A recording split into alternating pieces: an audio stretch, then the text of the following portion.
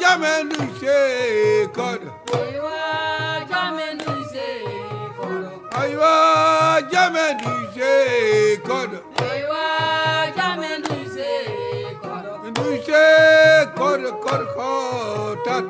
Aywa jamenduse kodo. Exposition. A story of a man named Amu and his daughter Lumi trying to escape the slave trade. A group of men are gathered at a friend's house for the regular meetings. Sair, the storyteller, has asked a serious question. Why do we have a tribal scars? The people of the village asked the elders and they came up with some reasons.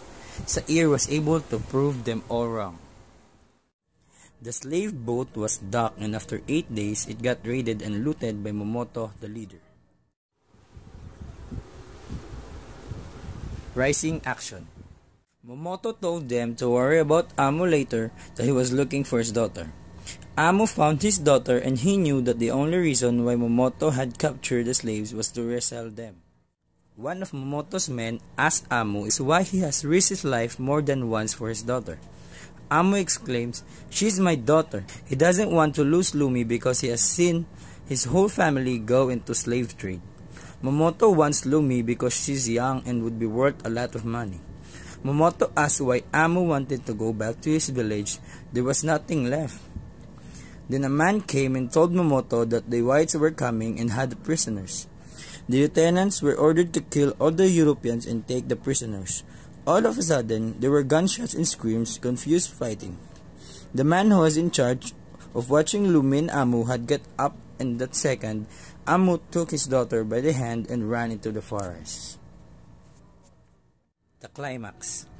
They didn't want to move the village any farther into the forest for fear of disease and wild beasts. The plan was to find a good spot with fertile soil and also safe from the procurers. Procurers are slave hunters recognizable by their uniforms.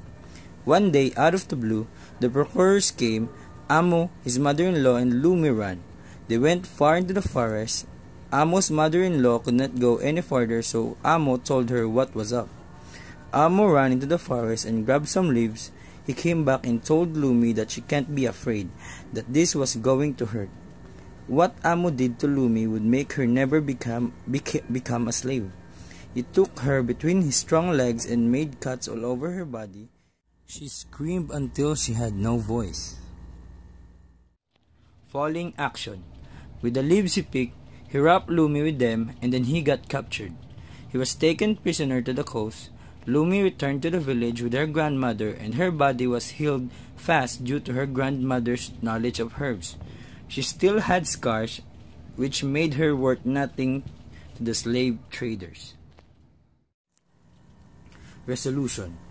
The procurers came back months later, captured Lumi, and then he let her go because of the scars.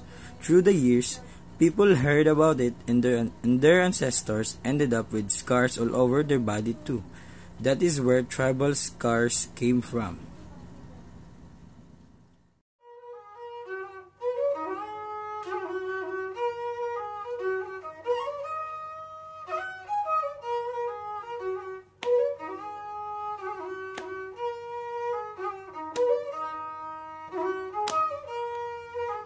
Aywa jamenduse kodo.